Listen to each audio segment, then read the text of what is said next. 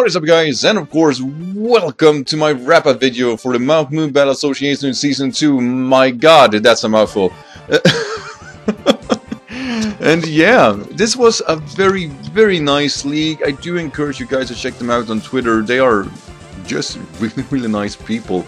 And like I said, I had a blast this season, and I'll definitely consider coming back when Sun and Moon comes out somewhere in the future. Probably not directly as the season starts in Season 3, but who knows, you know, I might change my mind. But what I'm trying to get at is that this was one of the best leagues I've ever been a part of.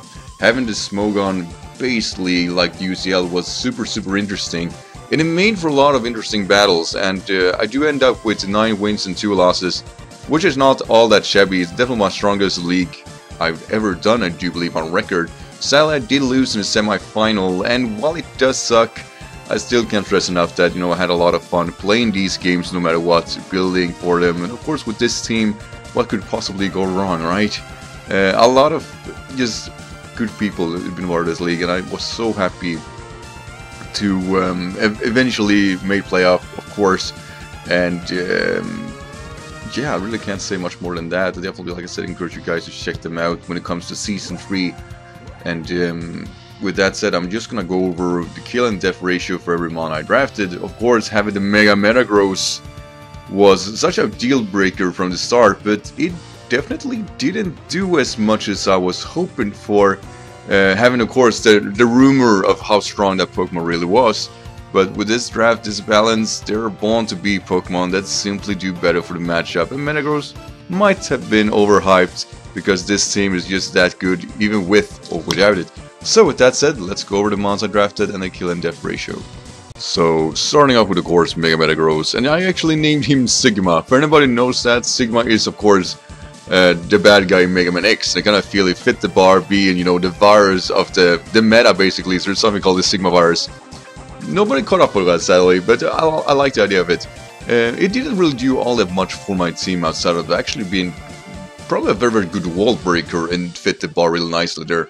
He had a few crucial games where he should have worked a lot better, but due to me not playing all that well, it didn't get the chance to do it, such of course the semi-finals where I do believe I messed up, which is not included of course with the kill-death ratio. But outside of that, I'm really glad to get a chance to use Mega Metagross. I think it's a very flexible, well, possible sweeper, but yeah, I'm not liking it as much as I thought I would. Having that said, I thought it was really nice having it here, and I'm glad I've tried it. Though the Pokemon that are follow-up here are definitely the one that did a lot better. So use the poem, of course, my my Sumeriel. Really like the name of Use the Poem, okay, I can't really help it. I used this guy a lot, I really did, and while the kill-death ratio doesn't reflect, you know, how well it really did, it definitely rarely died. It was used a lot. It was used to overpower a lot of opponents, and with Aqua Jet, Choice Band, or Assault Vest, or even Wakai Berry, this guy just took kills. You're back and forth. It was definitely one of the few monsters that could stay in, take out something, then get back in.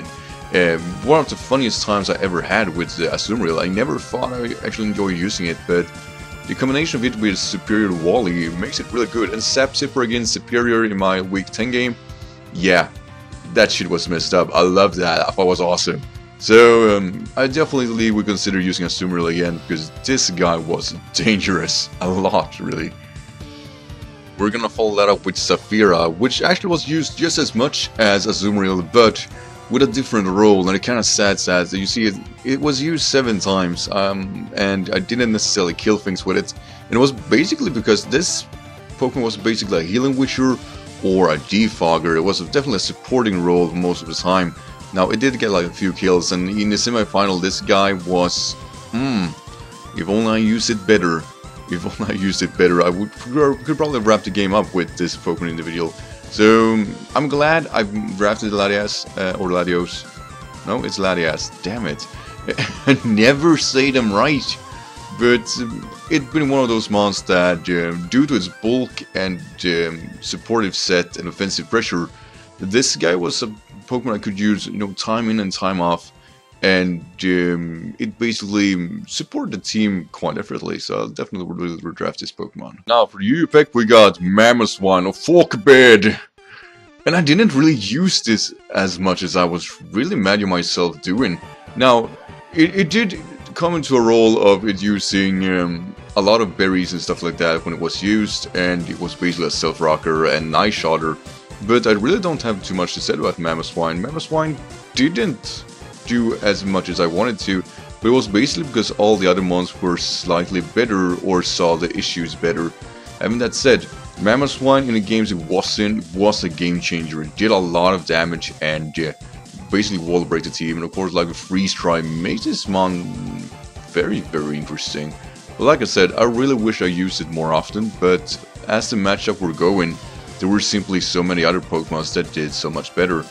Having that said, Mammoth Swine is an incredibly dangerous mon, for sure. Now the next one is a mon I really thought I was gonna use more often, but I didn't do. Entei. And I really don't know why, but I guess the matchup just wasn't there, and for a few battles I definitely decided not to have a defog, which meant that Entei could be whittled down, and I don't want to play that game.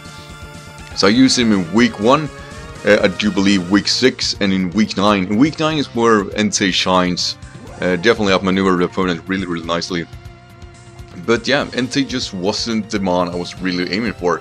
Having that said, it died once of the 3 games it was using. It did kill stuff. So who knows, you know, with the right matchup and ideas, I might have tried Entei. It was usually on the list, but ended up not coming. I do believe my favorite game is week 1 when I had a Shuka Berry on it, where it was never utilized at all. But my god, it would have been so nice getting Magic with that. But as it stands, I really like Entei at least.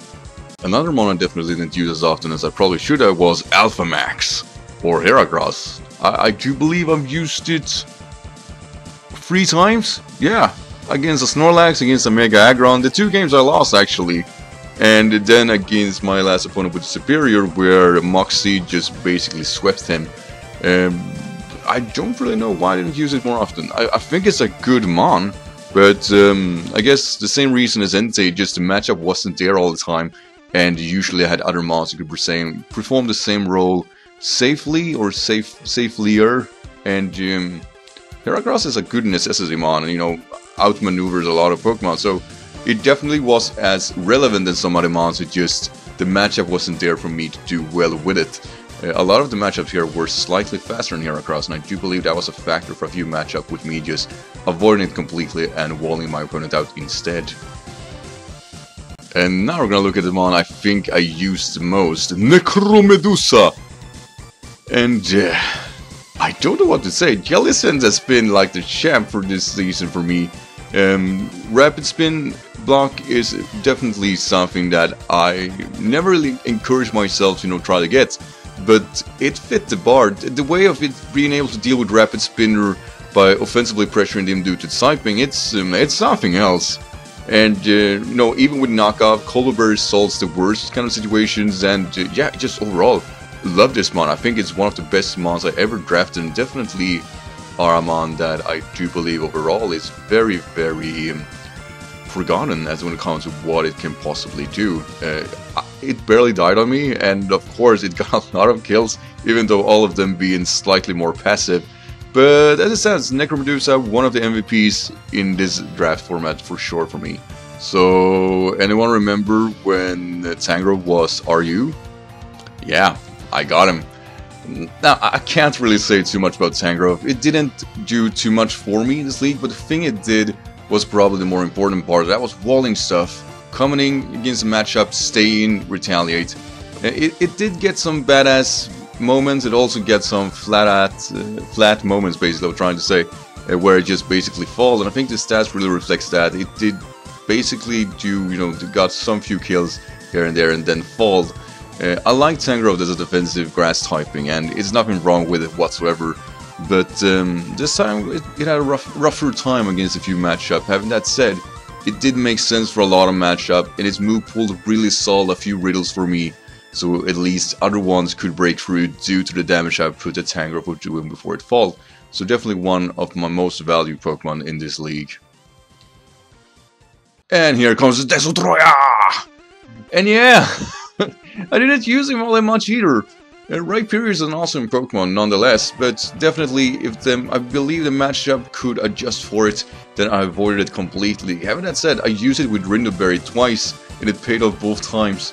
I really like Rhyperior, definitely one of the safer self-rockers I had. And outside of that, its defensive capabilities forced out so many matchups that it's not even funny. I never pulled out the Rock Polish sweep that I was trying to go for, but outside of that, it had a lot of kills on its belt. Basically, it took a hit to retaliate and killed something. It died probably as much times as it was used. I actually never made it survive a battle, which is unfortunate, but at the same time, it did what it was supposed to. It got up rocks, it damaged stuff, and just was a pain in the ass for my opponent to deal with. So Destroya, you're the champ. And now we come to the probably Pokemon I used probably the least. Manectric. I used it once, and it did serve its purpose. I used it with Assault Vest, and the idea was to lure Keldeo in for going for a Scald or Hydro Pump, survive it, and then retaliate with a Thunderbolt. Having that said, that's really all it did, and Manectric is actually a very, very good electric type. Even though it resides in NU, it still is one of those mons that has a good niche going for it. For electric types that are available in NU, this is probably one that stands out a little bit due to Flamethrower being such a huge part of that. And of course, you know, with Empire and whatnot, they can actually work around rather nicely. And yeah, I like it. Sadly, it wasn't utilized as much as I hoped. But the same goes for my next Pokemon I drafted, which is actually Garbodor, and I'm actually just gonna keep recording because there are only so many things I can say about them. Or should I say Barbarossa? Kinda love that name. No kills, used once, died once. Anti-lead, spike lead with, yeah, spikes obviously, and I think that was all it did. I did use it in semi-finals, sadly it wasn't utilized the way I was hoping for. But yeah, Garbodor has its niches, and a very, very good ones at that. But I never really had been forced to use them. I had no possible team that was going for Toxic Stalling or anything like that. So just having a stationary poison type, which is helpful, but not required for pretty much any matchup. I do believe, like I said, I used it twice. One in the regular games in the last week, really, and one for, of course, the semi-final. Probably could have utilized it more, but like I said, due to the overarching extremely good mods I drafted, it never was on the map that I had to have it. So probably my MVP for this season is Tauros. I don't know how it got so many kills. It was a beast. It never missed a rock climb. Sheer Force Life Core with a special orientation to it did make sense for a lot of matchup, and it did kill stuff that people never really expected it to do. I can't tell you how many times people stayed in against it, thought it could take a hit, and then get a special hit on it, like, oh shit, I'm screwed.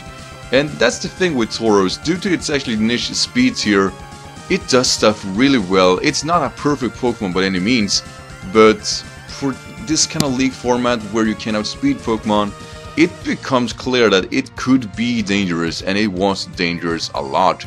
So Tauros is definitely MVP for this season, and I think overall got the most kill out of any Pokemon in this league. And I'm glad I drafted it. It was a perfect champ. But yeah, that's the wrap up. All I can say here is that do check out the games I had. I'm gonna of course link that playlist down below if you want to check them out. Definitely check out the first week and the second week. I do believe those games are super strong, super even. But also the ones with curse lags, so again slow formula. No slow formula. Oh, Greg. Anyway, calling slow, I kind of feel bad calling him slow. But also one of the more interesting games, and probably the more hexy one, because I do win that by a bit of luck. And just overall, I had so many good battles. Nasser, Bren, both of them having the teams that actually defeated me. Those games were also interesting because they actually outmaneuver me, which is always cool to see and quite painful to play, but you know, it's cool watching them. But yeah, with that said, guys, thank you so much for watching this season and supporting me, and hopefully we'll come back for season 2. But like I said, I can't make any promises until the Sunny Moon is out. Until then, next time, guys. That is English for you. Anyway, guys, thank you so much for watching, and I see you in the next video. Until then, take care. Bye.